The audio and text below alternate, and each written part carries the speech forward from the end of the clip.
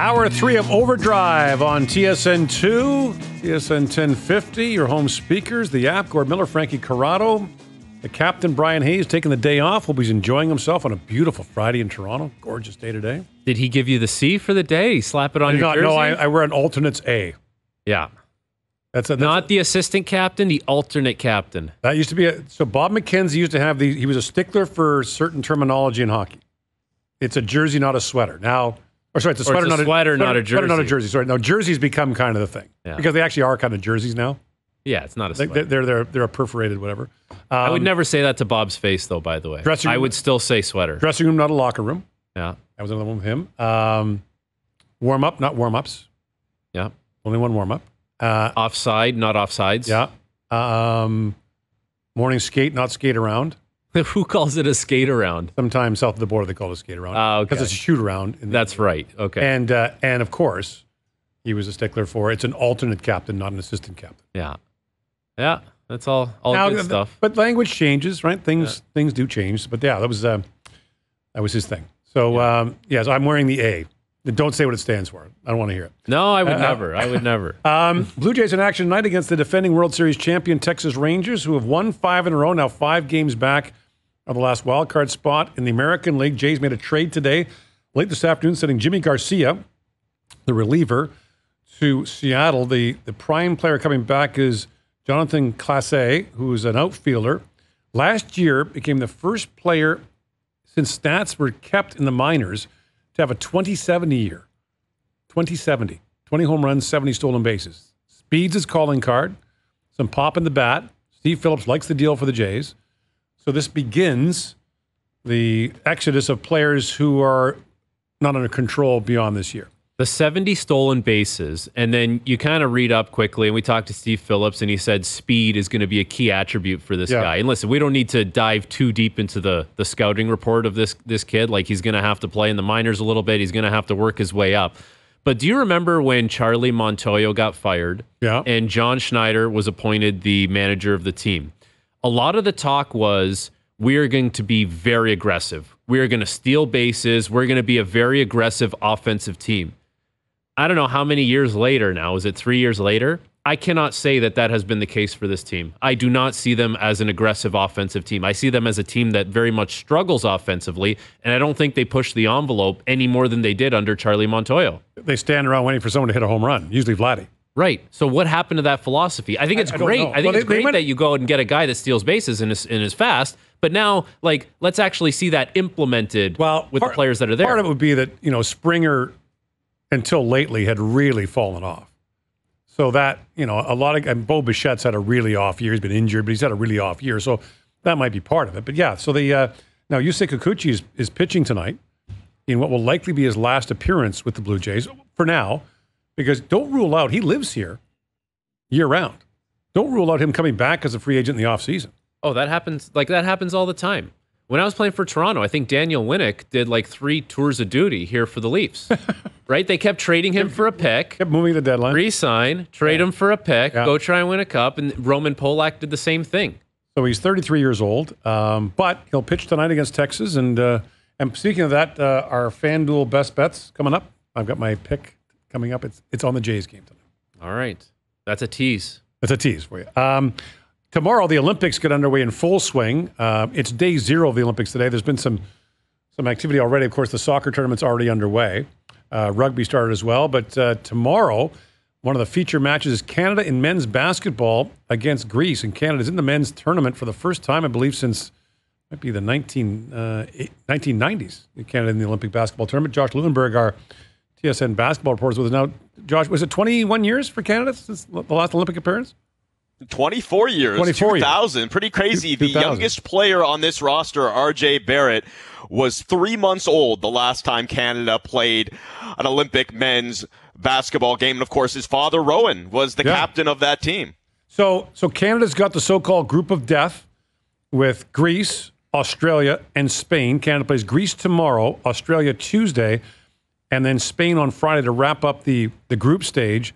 The top 2 teams in each group advance to the quarterfinals, and the next 2 teams with the best records. This is a tough group, Josh. Very tough. Yeah, you look at the odds of the tournament and the top 8 in terms of odds to finish on the podium. 4 of those top 8 come from this group. It is loaded. There is no break. There's no gimme there in terms of a game that you can kind of take your foot off the gas a little bit. I mean, it's always the case in these tournaments, in these international basketball tournaments, and especially in the Olympics, where there's very little room for error. But then especially when your preliminary group is just loaded with skill and talent, as this one is, like, maybe you can get away with losing one of those first 3 games because, as you mentioned, the top 2 go through, but 2 out of the 3 third-place teams will go through as wild cards as well. So maybe you get away with one off game early on in the tournament, but even that isn't a guarantee. All 3 teams, by the way, also really different in terms of, like, the challenge that they present. I mean, obviously in the game that the opponent that they'll see tomorrow with Greece, you've got one of the best players in the tournament. And look, I'm not going to call Giannis Antetokounmpo the best player in a tournament that also features Nikola Jokic, all of the guys on the U.S., Shai Gilgeous-Alexander, but he's certainly in the conversation. And if nothing else, I would argue that he's the toughest player to guard. Not a ton of depth behind him on the Greek team, but still an elite talent. And then Australia, outside of the U.S. and Canada, has the most current NBA players on the team with 9. And Spain is the legacy program. Of course, they've had a ton of success over the years. Not quite what they were, but still a really, really tough team. So, yeah, it's going to be a really tough path to the podium for Canada. They're good enough to do it, but some question marks there. We talked the last time that we spoke about the front court being the weakness and the back court being the strength. But since then, some questions have popped up about Jamal Murray, and I think that's probably the biggest story going into tomorrow's opener is what can you expect from Murray? Okay, so if you're looking at Canada and if you're looking at the teams that are in their group, what's Canada's separator? Like, what are we going to talk about if Canada wins games as the thing that propelled them to those wins? Yeah, it's got to be the backcourt. It's got to be that star backcourt duo of Shai Gilgeous-Alexander and Jamal Murray. But now I think we've gone from talking about it as a no doubt 100% strength of this team to, I think, almost a wild card, or at least in terms of Murray, there's the wild card. He didn't play in the second exhibition game. He played 7 minutes in the third exhibition game, all of them coming, by the way, with Shai Gilgeous-Alexander on the bench, which is interesting. And I'll get to that in a second, but let's focus on Murray for now, because with Jamal Murray, the question always is health, given his extensive injury history, and he didn't look very good or very healthy for the Nuggets in the playoffs. Now, in speaking with people with the team, around the team in France, everyone's sort of downplaying this and saying that this was all sort of the plan, is to ease him back in after he spent a few days away from the team due to a prearranged personal matter, and that they were always going to monitor his usage and his body going into the Olympic tournament. But again, the history, and also, not for nothing, he's in the middle of negotiating an expensive contract extension with the Nuggets, which could be a factor in all of this as well. So, look, he's going to play tomorrow. That's the sense that I get. It's just how much is he going to play and what is he going to look like? And then again, as I mentioned, like, you have the question of, are those guys going to be able to build quick chemistry together? Because SGA and Murray have only played 1 game together, not just during exhibition, but ever. That was the U.S. game in Vegas, and it didn't look great. So, yeah, I think, like, they've got a good shot here, Canada does, at medaling, but I would be very, very surprised if they made it onto the podium unless those 2 players are great. Not just good, but great. We know what to expect from SGA. I'm not sure that we know what to expect from Murray. Well, remember in 2000 in Sydney, it was, of course, Steve Nash who led the way, but that Canadian team did not have nearly the NBA talent that this one does. For sure. And that's why I don't want to undersell that talent by just simplifying it and saying, well, it's going to come down to Murray and SGA. Those are the 2 most important players on the team. But you're right. Like, the depth here is impressive and like nothing else that we've ever seen this program put together. Now, could they have used Andrew Wiggins, especially if Murray is less than 100%? Sure, of course. Could they have used the size of Zach Edey? Of course, as well as a few other guys that you can list off, especially in the front court. Tristan Thompson, Brandon Clark come to mind. But I think once we segue away from that star backcourt, and by the way, it's more than just Murray and SGA. The guys behind them, and Gilgeous-Alexander, Walker, and Andrew Nembhard, just coming off a big extension that he signed with Indiana. Those guys are really good as well. So that's their deepest position, in addition to being their best position. They're also really good on the wing, especially defensively, and that's going to come in handy. We talk about the challenge that Giannis presents tomorrow, and certainly there aren't a lot of teams in this tournament that can feel good about their chances going up against the Giannis types, but Canada, I think, is one of them, just based on the fact that they have an all-NBA defender in Dillon Brooks, as well as Lou Dort, who's also really, really good at that position. And as Brooks showed us in that game against France, he defended well above his size, really neutralizing the 7'4" Victor Wembanyama, a guy that he's giving up nearly a foot on Wemby. Where they lack for depth, I think, is in the front court. But I'll say this. If I was a bit underwhelmed by the strength that was their backcourt in the exhibition games, I think the so-called weakness of the front court didn't look nearly as weak as maybe we expected. Dwight Powell did a really good job of manning that center position, really getting under Joel Embiid's skin. Not that that's difficult against the U.S. And then being really physical with Gobert against France. I thought Trey Lyles did a nice job in the third exhibition game. Even Khem Birch, who a lot of people have just kind of like ruled out because of his injury history and the fact that knee injury basically pushed him out of the NBA, away from the Raptors a few years ago. He's looked pretty good as an emergency depth big at the end of the bench as well. Kelly Olynyk, we know what he brings in terms of his offense. So yeah, depth should definitely be a strength for this team, and it might be something that comes in handy, especially going up against some of these really tough teams in their group. If Canada doesn't medal, is it seen as a disappointment? Because you take a look at the roster, there's 11 NBA players on this team. You know, you probably have the second best player in the tournament in Shai Gilgeous-Alexander. Just those two things alone, you would think, should get you on the podium. But would it be a disappointment if they weren't there? I would say, yes, it would be a disappointment. It wouldn't be a shock just because of the nature of these tournaments and the inexperience of this Canadian team on the world stage. Of course, none of them have played in an Olympic tournament before, and I think that matters, and that's why you go out and you add a Melvin Ejim to the roster, somebody who has a lot of FIBA experience, if for nothing else than his leadership. Those things matter. Chemistry matters, and they're going up against teams that probably have more of that. We've seen the way things can turn out in an Olympic tournament, or even at the World Cup, where you have an off night, and if it comes at the wrong time, like, that's it for you. It's interesting the way this works because, yes, the U.S. is the overwhelming favorite in this tournament, but the Americans have never faced as much competition as they will in this Olympic tournament. Obviously, Canada is one of those teams, but the field is stacked here in France. There's probably about 6 or 7 teams at least that you can make a really good case for in terms of medaling, finishing on the podium. But outside of the U.S., I don't think you would say that you are shocked if any of them don't medal. Like, yeah, France has a good shot.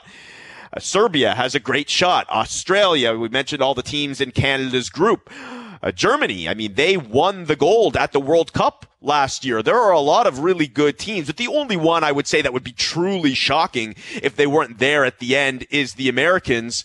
There, as I said, is very little room for error. So Canada's going to have to be near perfect here. And look, what we've seen so far through 3 games, I think you could take with a grain of salt. It's exhibition. I think there were mixed results. There were obviously those flashes of optimism and why you're excited about a team like this is the defensive potential, the star power, the depth. But I think we also saw some of those things that we talked about as being potential concerns. And that to me is like, if this team runs into the Americans somewhere in the knockout stages, or even France with their size. Like that could be an issue given the lack of depth in this team's front court. The last time the U.S. didn't win the gold medal in men's basketball was in 2004, upset by Argentina in Athens in the semifinals. The U.S. women have won every gold medal at the Olympic tournament since 1996. Which team, Josh, is less likely to win the gold medal? The men's or the women's American teams? Oh, that's a good question. Most of my research leading up to this tournament has been on the men's side, and I know, as I said, how stacked the field is in terms of their level of competition. Not as familiar with the women's tournament, so I'll just say that it'll probably be more surprising if the men don't win, given the level of NBA talent that's on that team. I'd be shocked if the American women didn't win the gold medal. I think, because they've been so dominant for so long. Because the American men have had hiccups at times. Now there was the Redeem team that came back in 2008, and they've got superstar players, all that, but they've had that before. And there are lots of NBA players on other teams. There aren't many WNBA players on other teams. Canada's got a few, but I got to think the American women really do dominate at this thing. And look, the American men in the warm-up have not been exactly world beaters, have they? Yeah. No, I was going to say that too, is they've almost looked mortal at points here. And again, it's exhibition, so grain of salt. And to be honest with you, I'm not fully buying it. Like and Steve Kerr has made reference to this a few times in training camp, that they're slowly ramping up and figuring out what works in terms of lineups and what doesn't. I think at the end of the day, like they have just about everything that they could pull out of that toolbox, whether it's defense, offense, shooting, big men, guards. They've got a ton of depth. And what I like about what they've done is it's not just the 12 best American players in the NBA. I mean, even when Kawhi Leonard had to withdraw, I think a lot of people were expecting the Celtic player to be added would be Jaylen Brown instead of White. But they're going for balance and depth and a little bit of everything that ultimately you need to have a great, well-balanced team. But I agree with you. Like, I think they've had some close calls here, and they're going to face some very tough competition. Unlike Canada, they have a group that's going to be pretty easy, I would say, to get through. So their toughest tests are going to come in those knockout rounds, and it could come in the form of Canada for sure. Josh, you talked earlier about how, Canada has to defend and they're going to have NBA players that are capable of doing that. Well, front and center is Dillon Brooks. And I'm curious, from your point of view, the difference between Dillon Brooks in NBA rules versus FIBA rules, and how maybe that could be a little more of an advantage for him with his physical style of play defending. Yeah, for sure. I mean, we called Shai Gilgeous-Alexander, Jamal Murray, the two most important players on this team. I don't think there's any question that the third most important, you might even argue that he's the second most important player, maybe even over Murray, is Dillon Brooks, just based on, as I mentioned earlier, the defensive responsibilities that he's going to have in this tournament, starting tomorrow, very likely with Giannis Antetokounmpo. And then you move forward and just about every team's best player, I would say, you're probably going to throw Brooks at, whether he's a perimeter player or a big. And that's the luxury of having a guy like him that's so well-rounded defensively. Obviously, he thrives on that physicality, and that's something that I mentioned earlier, that matchup against Wemby, where he's giving up a ton of size. But one thing that Wemby, even after a year of NBA seasoning, isn't really used to seeing is the type of physicality that Brooks brings, and he just loves it. He thrives in that environment. He's going to be booed in France because he's booed everywhere he goes, but he embraces the role as the villain. If anything, it kind of fuels him a little bit.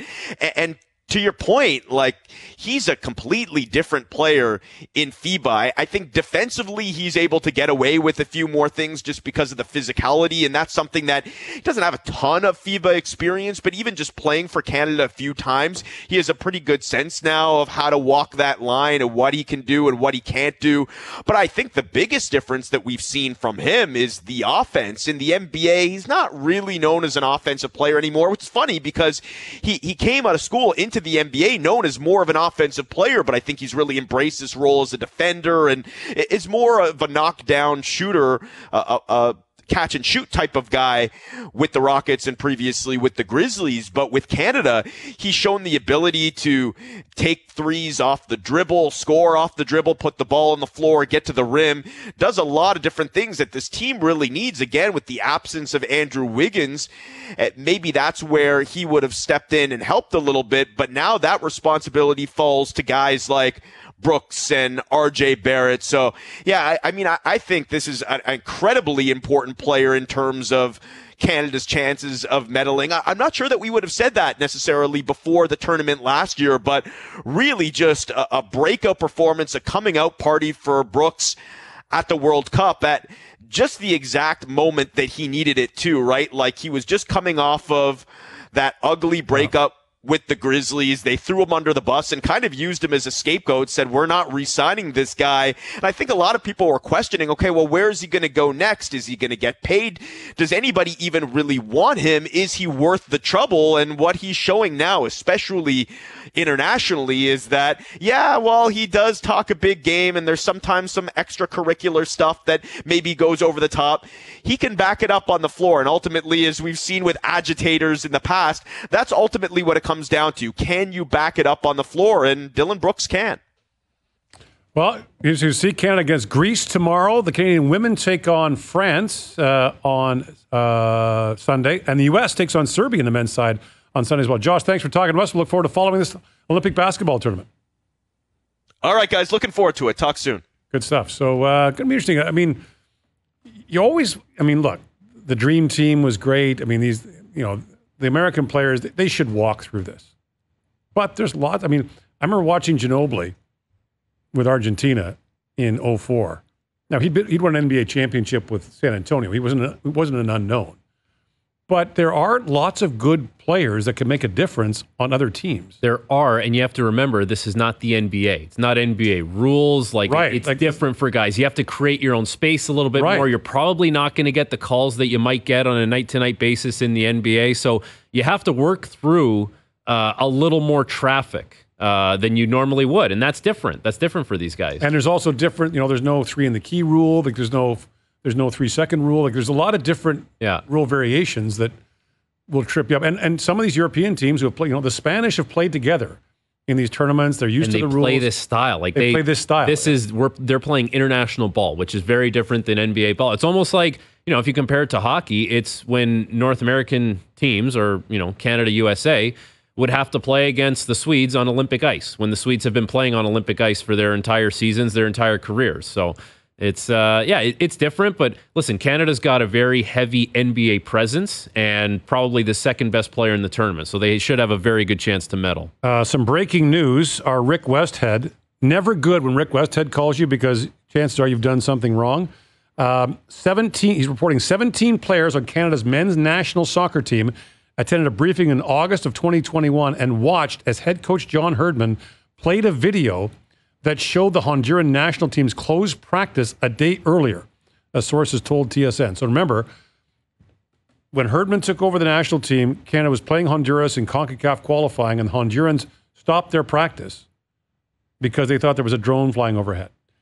Now, earlier today, and we have a clip, I believe, of John Herdman, now the TFC manager, talking about this exact thing. He was asked about whether he ever witnessed this. I've always gone into Olympic Games, World Cups, big events with integrity in mind and the ability to compete at the highest level, following the rules and processes. So, from my side, as I say, I'll help Canada soccer where I can with that review, but I'm highly confident that in my time as a head coach at an Olympic Games or World Cup, we've never been involved in any of those activities. Okay, so he said at a World Cup and the Olympics. Well, he said big tournament. You could parse that any way you want. Yeah. If you want to split hairs here, he didn't say at no time did we ever do anything like that. He specifically said at the World Cup and the Olympics. All this information is going to keep coming out now. Well, it's going to, because now the dam's breaking. Yes. Now people are talking. So Rick Westhead reported yesterday, that this was much more widespread and long term than had previously been reported. And it seems like every half day we're getting more revelations, right? Like Bev Priestman likely did know about what was going on. Knew. She's the leader. This has gone on. She had to know. This has gone on previously. It may have happened at Copa America. Jesse Marsh, the Canadian head coach, men's head coach, apparently was offered, to have drone spying and said, we don't do that. But now Herdman's in a tough spot. I know he's on the record as saying he basically, we have integrity, which I don't know if he, in a way, he directly denies any wrongdoing here. He basically just said, we operate with integrity, but clearly, if you have a drone flying over the other team's closed practice and you're showing it to your players, you're not operating with integrity for the game. What I wonder is how much this might affect what FIFA does. If FIFA is going to start looking at this and saying, Canada's been doing this for a long time. This isn't we're not isolating this to the Olympics. And apparently Canada at least twice had drones in the air watching other teams, watching the New Zealand practices. If FIFA's going to look at this and say, Canada's been doing this for years on the men's and women's side, we got to whack Canada. Well, 100%. That was always my stance on this, is that FIFA is going to set an example with Canada because Canada is not one of the big players on the international stage, so they can. And I don't know, we talked about maybe deducting the points from the New Zealand game. It feels like it's going to have to be bigger than that because this is going to it's going to go back so far and it's going to be so widespread within the organization that it's probably not just at the, men's and women's level. It's going to be at the under 18, under 16. It's really going to go deep into the organization of Soccer Canada. This is going to be an ongoing story, and we're expecting to hear from FIFA sometime in the next 24 hours. So this is the report from Rick Westhead. 17 Canadian men's team players shown a video of a Honduran team's closed practice 2 days before the country's played in a World Cup qualifying game. Staff members of Canada's national women's U16 team were allegedly engaged in spying as early as 2016. 2 former Canada soccer contractors tell TSN they were pressured to film the closed practices of opposing teams. One contractor said they filmed 2 U.S. women's national team practices before a game in 2017 and details the instructions they were given. That's 7 years ago. Yeah. So this is a breaking story, and it's not breaking in a good way for Canada soccer at all. No, it's not. So it's going to continue. All right. So there's still more to come on that. And when we come back, we'll talk to our pal Laurence Applebaum, the CEO of Golf Canada, the CPKC Women's Open, the 50th annual itineration of the Canadian Women's Open is underway in Calgary. There's some smoke in the air there. We'll talk about that. And Brooke Henderson's on fire as well. We shouldn't say it like that, but Brooke Henderson is playing well.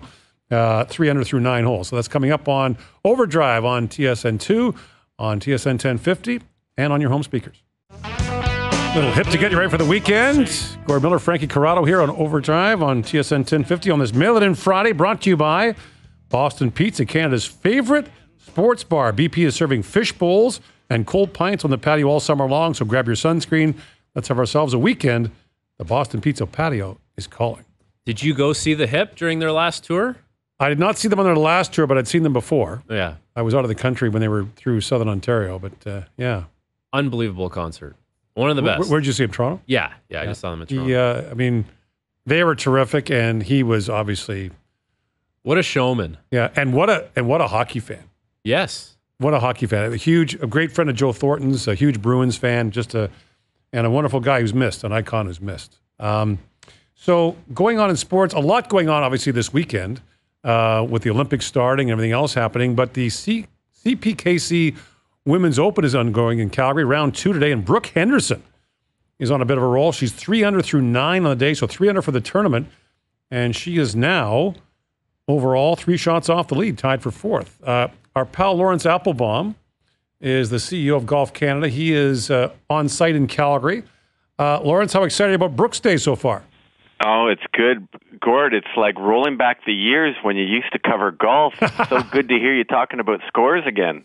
I know it's been a while for me, but it's great. I got to ask you, though, the conditions there. We know there's a lot of wildfires in the area. There's been some alerts in terms of air quality. How have you managed that? Yeah, I'll tell you right off the hop. It's it's been a big change on site here. So in Calgary at the Earl Grey Golf Club, you probably wouldn't know some of the devastation that's been going on in around the area. So first off, we have a lot of friends and friends not only in golf but overall the Jasper community, and so we're thinking about those folks and getting them the help and supporting them as best we can.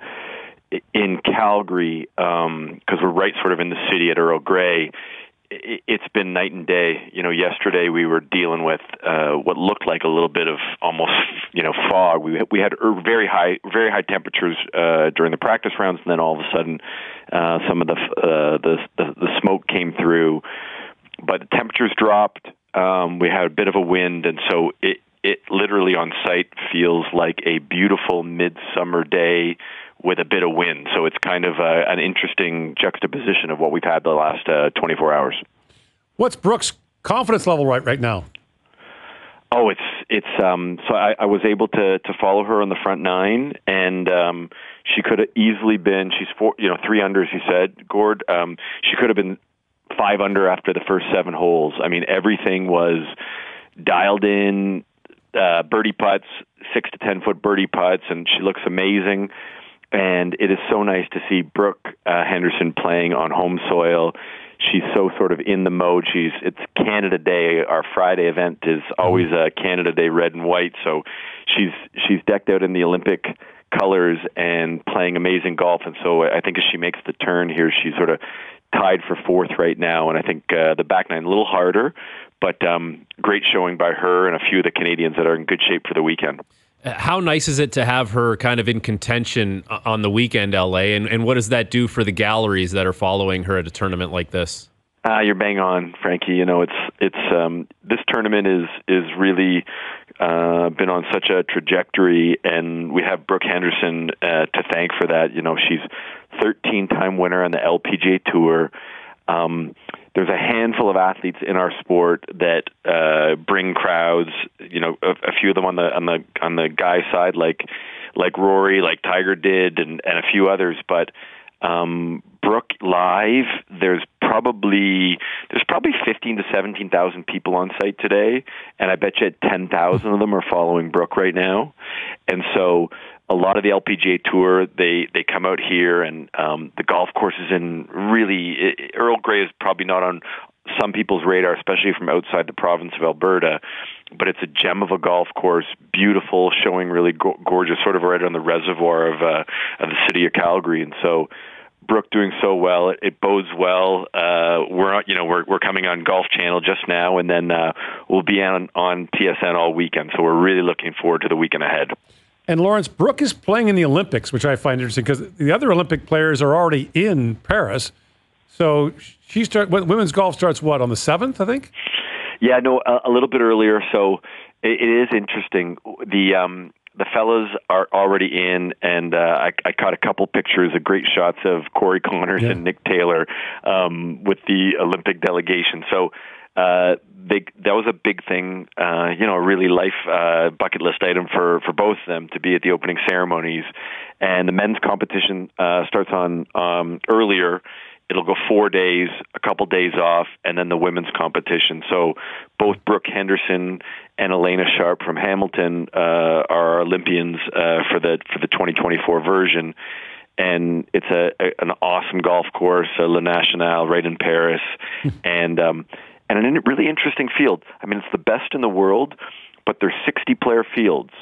So a field that is really gettable, a field that, I think we have really solid medal contention on both the men's and women's side. And to see Brooke playing well, in form, she's 26 years old, and this will be her 3rd Olympics. So pretty amazing result for her. LA, you talked about Earl Grey, and, I think there's such a source of pride here with us Canadian golfers when it comes to all eyes being on our national opens, the men's and women's. And I know when the men's side comes around, we want our courses to hold up. We don't want to see a -22, -24 score win in Canada. How does Earl Grey hold up? And do you, make a point of making it somewhat difficult or more difficult for the players in the field? Yeah, so when we go west from sort of the Toronto area and we get a chance to play golf, we might think of some of the courses like a Shaughnessy that we've played at before, or some of the courses out near Whistler or Banff. And in Calgary, this Earl Grey is a gem of a golf course. They've got amazing golf course here in general, but when the LPGA Tour comes to town, when the PGA Tour comes to town, sort of the whole community bonds together.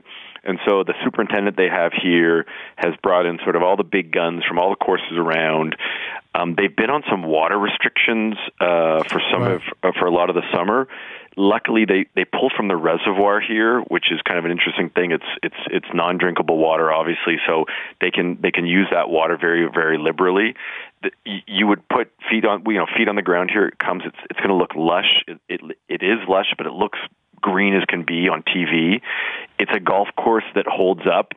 The Henderson family was sort of, Brooks caddies her sister Brittany, and she paced it off at one point. She's like, these two holes have 17-yard pinch points, hitting onto a fairway that is 17 yards wide. So she's either got to hit it deeper and longer, which Brooke is probably one of the longer hitters actually on tour, or some of the players sometimes lay back a little bit. But it's a great test. It's definitely one that people should put on their sort of Alberta or Western bucket list because it holds up. Lots of good birdies, lots of good scoring, but it's probably more the wind is kind of the protection of the course right now because these winds that have helped us get through this sort of tough weather are also protecting some of the scoring right now. And to Frankie's point, you don't want it to be 20 under, but I was around covering major championship golf, in the Tiger era when, the USGA, wrecked Shinnecock Hills, wrecked a lot of courses, just made them almost unplayable, and really took the roars out of the game. Like, how do you balance that? Like, you want fans to see great shots and make birdies sometimes without it turning into the Disney Classic where 30 under wins it. Yeah, it's a real balance in golf. We love seeing birdies. We love seeing it. I mean, hearing the roars from across this property, and it's when Brooke had a three hole birdie stretch. Boom, boom, boom. That's that they call it that. That's the turkey right there. It's 3 birdies, and the roars that are going up. So we want to see scoring. Everyone wants to see it, but I guess what there still is that holdover of I don't want to see these massive numbers. I want to see a test. I want to see them play. And as you said, Gord, back when they played in Shinnecock and they had some burnout and some runoffs and it was too hard almost. It was too hard. They wrecked it. And we can, we feel their pain, as people who sort of, you're trying to, I know you're flirting, Frankie, with the, in the 70s all the time, but it's like, we want to see people enjoy their golf. And, right. And so out here, it's a nice balance. The LPGA Tour has done a great job finding the balance between a tough test and a fair test. Greens are rolling amazing, but it is so incredible to see the fans come out to watch Brooke, the fans coming out to watch our Canadians, and very nicely, we've got about 6 to 8 Canadians who are going to make the cut for the weekend, which is super exciting for Golf Canada and our high performance program. Well, Laurence, thanks for talking to us. Enjoy your time in Calgary this weekend. That's my part of the world. I'm from Alberta, so if you get a chance, the Chop House in Calgary is pretty good. Just saying. One other thing, LA, make sure when these caddies are doing their walkthroughs of the course, no drones. Like, walk it on foot. Let's not rely on drones. Listen, we've got a very, very disciplined group of caddies out here. Yes, I'm sure they're not even using rangefinders. There's not even rangefinders. But I'll tell you, we are keeping our eyes on the golf course. We are front foot, and we are going to have an incredible weekend for the Canadians. Good stuff, Laurence. Thanks for talking to us. Okay, guys. Have a great weekend. Thanks to all. Thanks. There's Laurence Applebaum, the CEO of Golf Canada. I don't know. Just a little drone humor. Is it too soon? You're droning on. So, but there's lots of breaking news on that. So, that's great. Great to see for Brooke Henderson because she kind of had an up and down year. But to be on a roll in Canada and going into the Olympics. Yes, exactly. And you know what just drives people to that tournament? It's going to drive people in Calgary to go there, get involved, be a part of the gallery, and it's going to drive eyeballs on TSN all weekend. There's a promo. There you go. She's 3 off the lead, having played 10 holes in the second round. That's all coming up this weekend on TSN. Still to come, best bets from FanDuel. Coming up on OverDrive on TSN 2, TSN 50, TSN 1050 rather, and your home speakers. There you go. Oh, Jimmy. Nice. All right. Today's best bets are powered by FanDuel. Make your picks and assemble a same-game parlay in seconds on the FanDuel Sportsbook app. So now it's on me to make the FanDuel best bet of the day. So the Blue Jays taking on Texas tonight. The Jays are coming off a 13-0 home loss yesterday to Tampa. They are now taking on a Texas team that has won 5 in a row, the defending World Series champions. Who's the favorite tonight? You think it would be Texas? It's Toronto. Really? On the money line, the Jays are minus 122. Now, we always assume that everyone knows what you're talking about with this. So some people don't. So the money line means that at minus 122 to win $100, you have to bet 122. Doogie, can you confirm that? I can confirm that. Yes. So with Texas, they're plus 104. So you bet 100, you win 104. There we go. I'm taking Texas. I would take Texas too. Yeah. Kikuchi's pitching for Toronto tonight. I'm going to take the under. And so total plus 259. So you bet 100, you win 259. So I think we assume that everyone knows all these gambling terms. Not everyone does. No, that's fair. The other thing, like the Jimmy Garcia trade happens today, and that might be a little bit of a shot or a little bit of a message through the room that, like, listen, it's happening now. Yeah. And now it almost becomes tougher for guys, I think, to, regardless of how professional you are and locked in you are as an athlete, like it does start to creep in a little bit that things are going to go the opposite way here. Not the opposite way, but like things are going to start coming apart. Well, the Chris Bassett comments after the game last night, no one's got clean hands here.